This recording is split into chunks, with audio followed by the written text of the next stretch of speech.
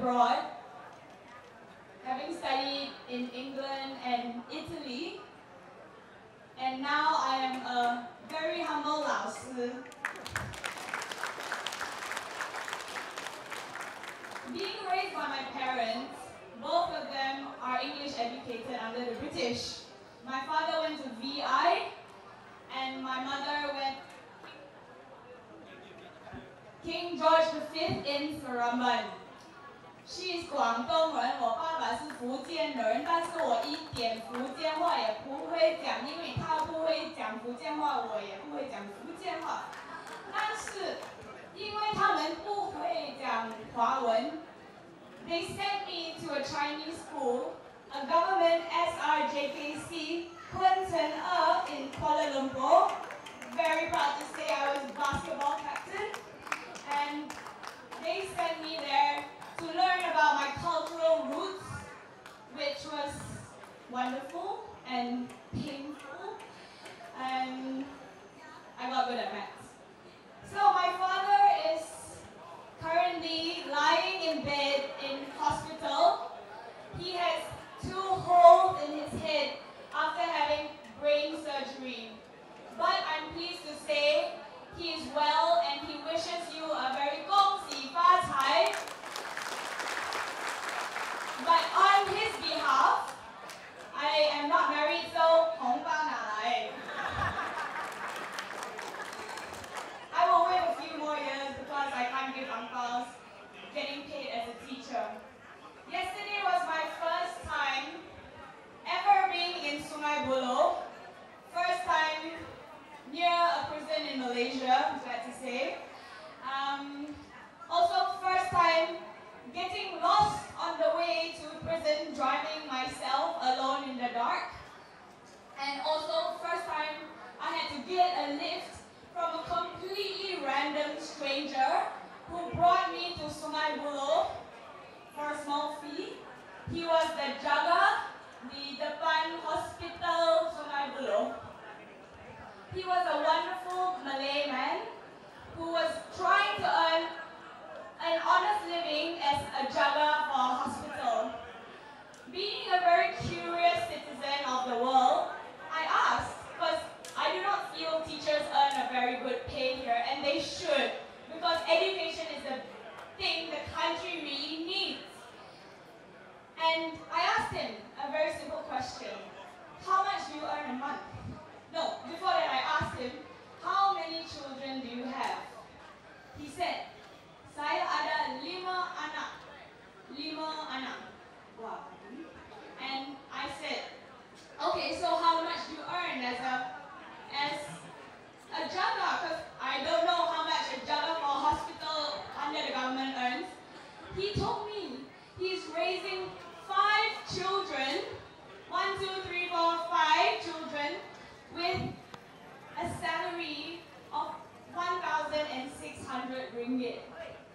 To me, that is just crazy. And I felt so bad that I gave him about 5 times the amount he asked me to because I felt so bad. And he took me to Sungai Buloh prison. Along the way, there was a huge traffic jam of cars lining up in front of petrol stations to save just a few cents because the oil prices has just now increased again. Malaysia is a prosperous, beautiful, multicultural country, and we produce oil ourselves. Why can't we have oil at a cheaper price? Is the question I ask.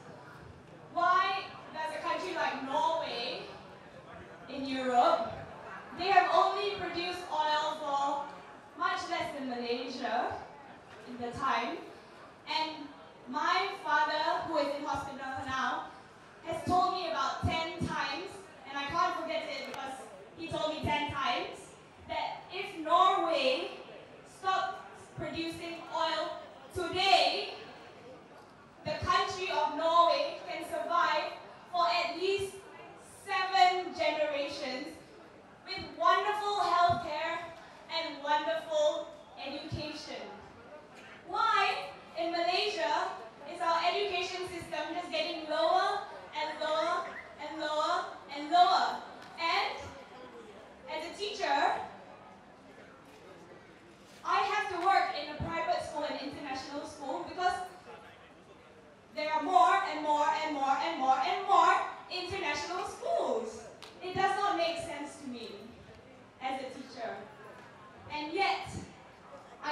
university schools with wonderful facilities, and people are still taking their kids out of the government schools.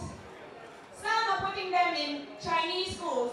Chinese schools, they try to remove vernacular Hua and the Tamil schools when they are probably the most best for discipline there.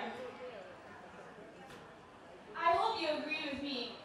Everyone in Malaysia, especially the Chinese, from the char kway teow seller to a teacher to the highest paying doctor, values their kids' education more than anything. They will earn so much money and make so much char kway teow just to send their kids over to the US and tell them never to come back to Malaysia. Why? Honestly, when I was a kid, I grew up abroad since I was 15. That was 2 years after my father went into politics. Up till then, I had a wonderful time with my father. He was always there.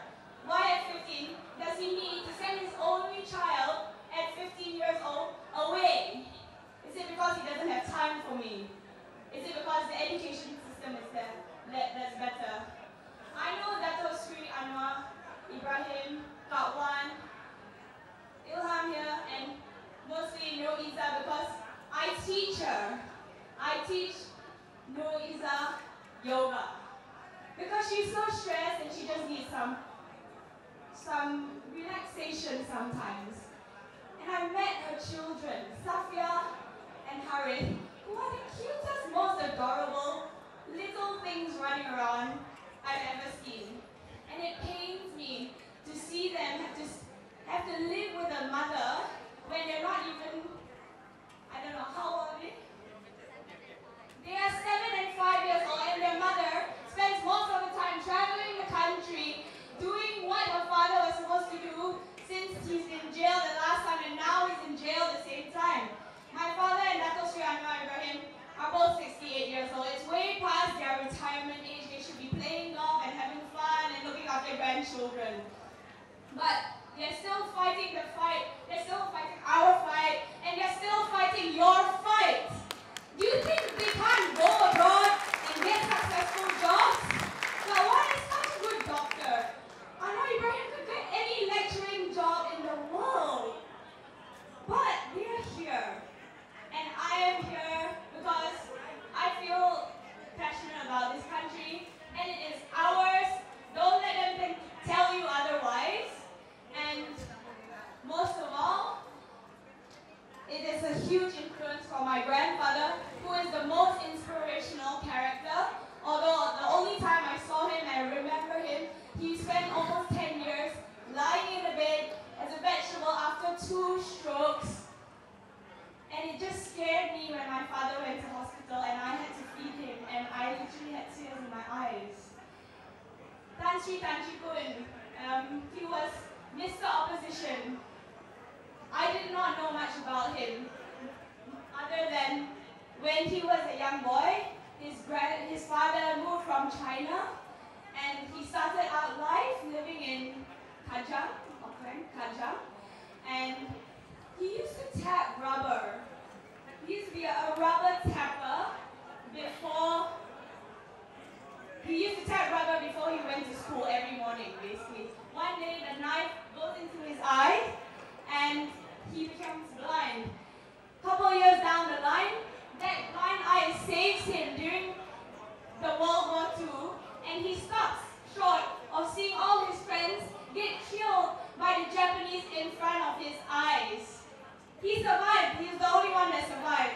Later on, after having his medical studies getting interrupted, he had to go back to study while my father and his elder brother were already born. My grandmother, Puan Sri Liu Fong Ying, was also a teacher. I definitely follow after her then. And she had to hold the fort and earn for the family. I hear that Dato Sri Anwar Ibrahim and my father were good friends and they consulted each other, and Tan Chi Kun actually advised advised him to join UMNO because he knew it was not going to be in his lifetime, nor Anwar Ibrahim's healthy lifetime, that there was probably going to be a change. UMNO was too strong, it was built on good roots, but